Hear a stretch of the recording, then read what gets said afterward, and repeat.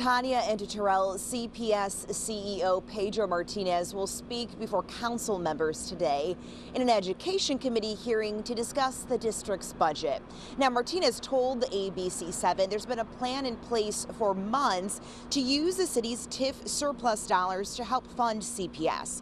Martinez says there was a formal ask for $462 million in TIF funding to pay for pensions and union contracts, including 4% raises for the teachers union. Mayor Brandon Johnson wants the district to take out a high-interest loan to help pay for a new teachers union contract, which Martinez and the outgoing school board members refused to do.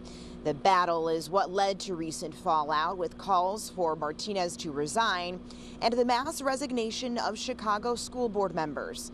Mayor Johnson revealed his nominations for new board seats last week, and CPS tells us the vetting process is underway now for those interim board members, which includes things like background checks, financial inquiries, and conflicts of interest. CPS does not know when the vetting process will be complete. Meanwhile, a majority of the city's aldermen have signed onto a statement denouncing the recent board instability and the high-interest loan.